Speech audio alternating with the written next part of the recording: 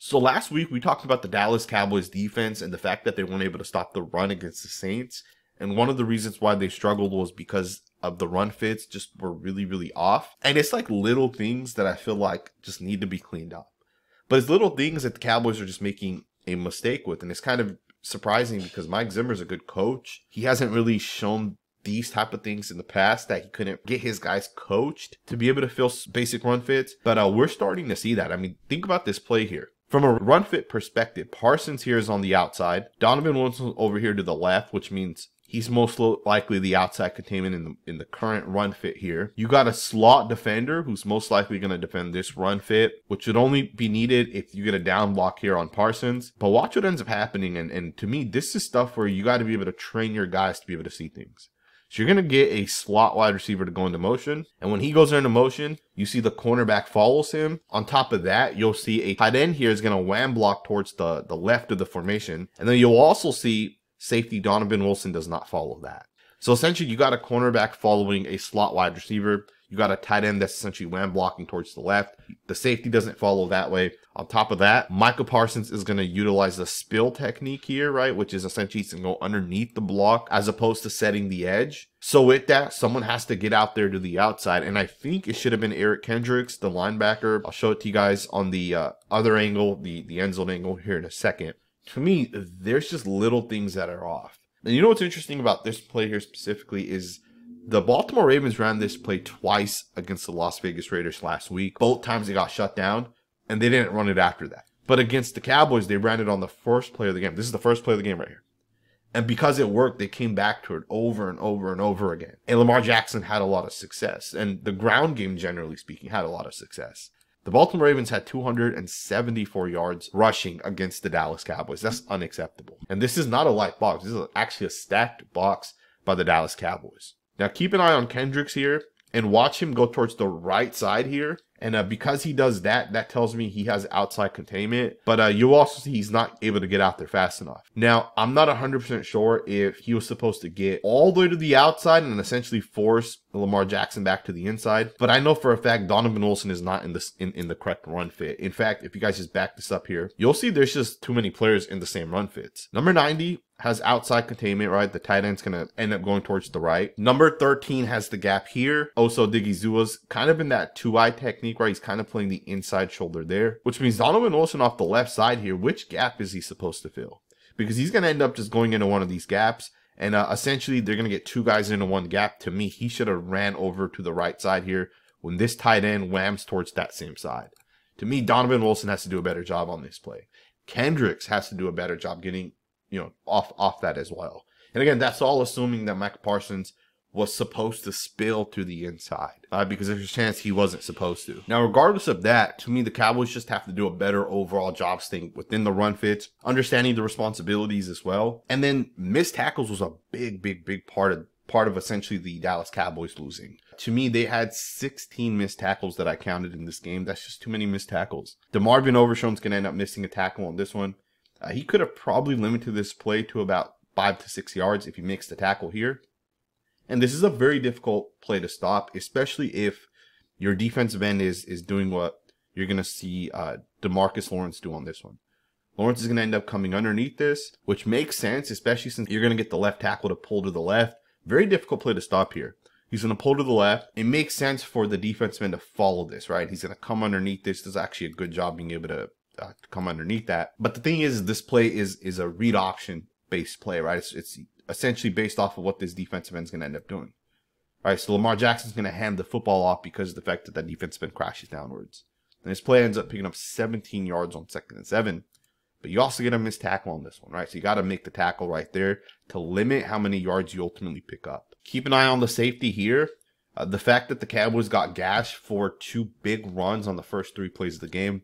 The 4th play goes for 30 yards. And most of that's after the catch, and that's just because of the fact that these guys are so committed to coming downhill to defending the run, right? You're going to get a play action to the right.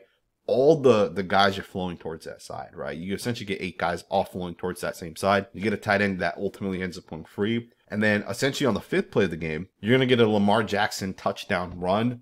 Once again, man, it's just the same exact concept. It's the same exact design of that very first play we broke down.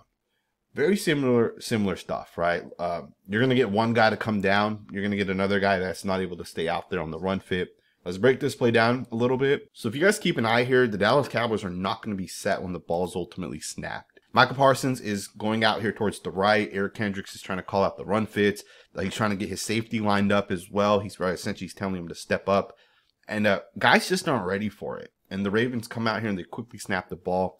And this is all on the first drive. So I understand there's a scripted portion within this. But to me, this is just a bad job, right? You got to be up there. You got to get set. And then more than that, these linebackers got to be a little bit quicker. They got to react a little bit faster. So you're going to get Kendricks, who's telling Malik Hooker to step up towards the left here. But as soon as the tight end here ends up going down towards the right here to lead block, the linebacker has to be able to follow that. Or if it's not the linebacker, the safety. One of these guys needs to follow it. I'm pretty sure it's the linebacker because of the fact that he's telling his safety to go over there towards the left. So right away, you're going to get one guy that's not going to get out towards that side. Parsons is obviously going to come down towards the running back, which is what he's been taught to do. Which also means Overshown needs to get up here, run through there, and he needs to set the edge, right? He needs to be the force player on this. And he's not quick enough. He's not fast enough. He doesn't read it fast enough specifically. And that lets the blocker get out in front and ultimately get the edge. The run fits here are just off a little bit. It's just a little slow in terms of processing. And with that, you're going to get a 9-yard touchdown.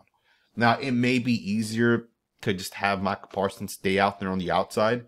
Now, the Raiders last week definitely made the quarterback hand the football off. If there was the inverted read option, they essentially forced the quarterback to hand it off and they tackled the running back. This one here is going to be an inverted read option. So you'll see the defense end's going to end up taking the running back. And this play is going to end up getting stopped. So the Cowboys made that switch pretty quickly. But outside of the run fits early on in the game, there were some issues later on, which we'll talk about here in a second. But there were also a lot of missed tackles, and I think that was another part of this game that ultimately kind of impacted the Cowboys. You're going to have a play here where Nelson Agholor is going to break a tackle. And, instead of a 5-yard play, Nelson Agholor takes it 50 more yards. To me, this is a stoppable play. Again, the Cowboys had about 16 missed tackles in this game. You can't have that. You got to be able to make these tackles. You got to be able to make these plays. And the Cowboys have struggled a little bit, especially at that left cornerback spot. I think the Dallas Cowboys need to really figure out who's going to be that starting left corner. The rookie cornerback has had a couple of missed tackles, as you guys see on that one right there. I know they've rotated in some other corners. They got to figure it out because what's happening right now is they're missing tackles. Guys aren't playing within the run fits. Guys aren't getting off blocks and making their tackles as they should. You'll see on this one here. Overshown's right there, but he's just not able to make the tackle. A 3-yard gain ends up going for 13 yards. And, these aren't things that are not correctable. Right, the Cowboys can definitely correct this stuff, but it's all about just going out there and actually doing it. All right, it's about going out there and actually making those tackles, about making those plays. It's about, from a scheme perspective, putting your guys in position and then those guys essentially executing those plays. Some people have talked about Micah Parsons a little bit this season. The thing is, Micah Parsons has been very, very good, but Micah Parsons can't do everything by himself. There's a reason why it takes 11 players to essentially be able to play team defense. Micah Parsons can only do so much, and it's going to come down to all the other players being able to essentially make plays, right? Not miss tackles, be able to get up there and essentially do your job. Basic stuff, right? Defending screens is another thing that the Dallas Cowboys struggled with, and again, it's all about just feeling it out and being able to ultimately get there, all right? It's just a little too slow right now for the Dallas Cowboys on the defensive side. At the end of the day, the Dallas Cowboys got to get their guys to ultimately step up and make plays. Little things, right, also need to be cleaned up. Now, I'm not sure if this is a scheme thing, but allowing Lamar Jackson to get out of the pocket is not good business, right?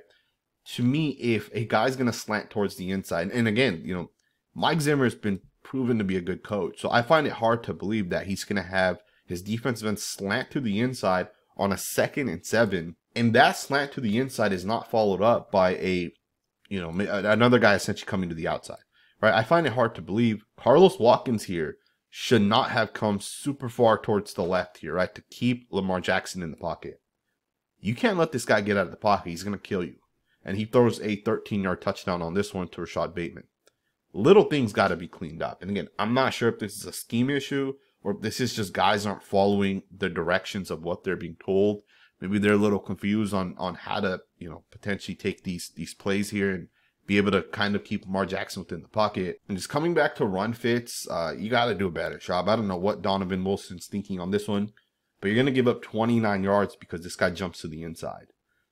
Again, I'm not 100% sure what it is. You also got a ton of missed tackles on this one. You got to do something on this one. And again, it doesn't make sense that Wilson jumps to the inside. That doesn't make sense at all to me. And Derrick Henry obviously makes 2 guys miss on this one, and the rookie gets a welcome to the NFL moment. Again, it just comes down to basic stuff. Donovan Wilson has to stay inside this gap here, right? There's no reason for him not to jump the B gap and for some reason to go to the inside. That just doesn't make sense. This is basic stuff. And, one of the things that I've learned over the past 2 to 3 years is guys are a lot better in certain schemes than other schemes. And Donovan Wilson is not built for Zimmer's scheme. And, maybe this is just some criticism and hopefully he gets better as we kind of go forward. But Donovan Wilson was so much better in the Dan Quinn scheme than he is in this scheme here, right? Missed tackles, unable to stay in the run fit, and just doing the very, very basic stuff you need out of your safeties. It's just unacceptable, and you see this one here. Once again, he's going to end up missing the tackle. I understand Derrick Henry's a hard player to tackle, but you also get paid as an NFL safety, right? You make these plays right here. You limit a play that probably shouldn't go for 26 yards to about 4 to 5. Instead, 20 more yards after you miss this tackle. Another thing is you're going to see Mozzie Smith's going to end up getting double teamed. He's going to get tossed out of there. You got to do a better job if you're Mozzie Smith, obviously being able to hold the gap. It's just bad football right now by the Dallas Cowboys, right? Guys just got to be able to play better. You got to be able to step up. You got to be able to make plays. And another thing to note with the Cowboys is it is still technically a young defense, right? At its core. Oso Digizio, I believe this is his 4th year. Mozzie Smith's 2nd year. D tackles generally take, 3-4 years to really develop. You got a rookie linebacker in Leofau that plays a lot. You got essentially a rookie linebacker in DeMarvion Overshown. I know he's not technically a rookie, but this is essentially his 1st year playing as a starting linebacker in the NFL. Marshawn Nealon's a rookie, right? So you got a lot of young players trying to learn the NFL speed. They're trying to get used to that. You got a rookie corner starting. There's going to be ups and downs. And that too, it's Mike Zimmer with the whole new scheme and system. It's going to take time. I'm not surprised that the Dallas Cowboys are struggling sometimes on the defensive side. But there's just a lot of issues right now with the Cowboys. The best way to clean it up, I think, is really going to be to play a heavy box, right? Stack the box with a ton of people. Force teams to beat you over the top. Force quarterbacks to actually beat you, right? Because I think that's the best way for the Dallas Cowboys right now. Alrighty guys, before we end this video, I want to talk about the final drive that the Dallas Cowboys were on the defensive side. They weren't able to get off the field. The score was 28-25. There were about 2 minutes and 45 seconds left in the 4th quarter. The Cowboys did do a pretty good job on the first 2 plays. This one's going to end up picking up 4 yards. The quarterback does keep the ball. Now keep in mind, it's an inverted read option, right? So the running back's going to run towards the outside, and Micah Parsons is going to take that, right? This is the right way to do it, right? This is what we talked about earlier. Force the run to the inside. So you picked up 4 yards on that one. They're going to run another play here, and they're going to end up being able to stop this one as well. This one's going to end up picking up nothing. And again, keep in mind, they're going to run a read option once again, and you're going to force the run to the inside. This is a regular read option, so Micah Parsons here has to set the edge, and you want to force the handoff to the running back towards the inside on this one. That's exactly what he does, right? He sets the edge. He stays out there. Quarterback hands the ball. They make the play. This one picks up nothing. And then they end up getting beat on 3rd and 6 for 9 yards. Again, it's just, you got to go out there and you just got to do your thing, right? You got to make the play. Now, this one's going to be Trayvon Diggs. Now, I will say this with this play. Are you guys going to play one-on-one, man-to-man, or are you going to play a match style of defense? Because generally speaking, when you have a 3-on-3 situation like this, one guy will take the guy that crosses, one guy will take the guy that goes out, one guy will take the guy that essentially goes deep. And on this one, that's not what's going to end up happening. And you'll almost see Trayvon Diggs and Carson kind of run into each other at the top of this.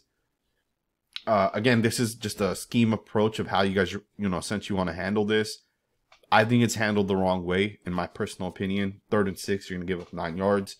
And this one, I think, basically ended the game, although they did have to pick up one more first to really ice the clock out. But you go with the cover 1, man-to-man defense. The team needs 6 yards.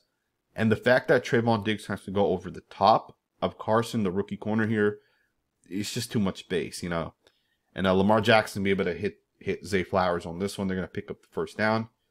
You still do got to pick up a first down if you're the Ravens at least one more time because of the 2-minute warning. The first one that they're going to end up calling is only going to go for 1 yard. They run inside zone. Great job here being able to shut it down. And then they're going to end up making a mistake here. 2nd and 9. Lamar Jackson's going to keep it. He's going to get hit for 10 yards. Now, I shouldn't even say they're going to make a mistake. That's probably not the right thing to say on this one. They do cover this perfectly, honestly. You see Donovan Wilson come downhill. He takes the wide receiver coming across.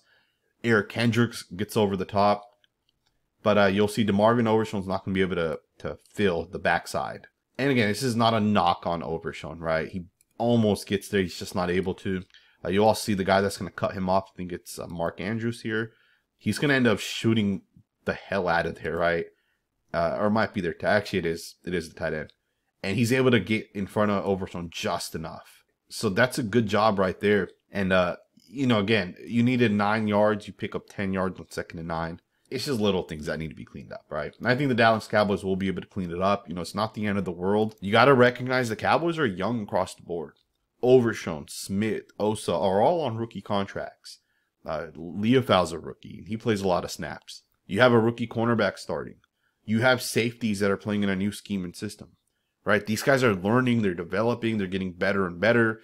And I think they will be able to get to a point maybe in 2 or 3 weeks where they're 100% comfortable with the scheme.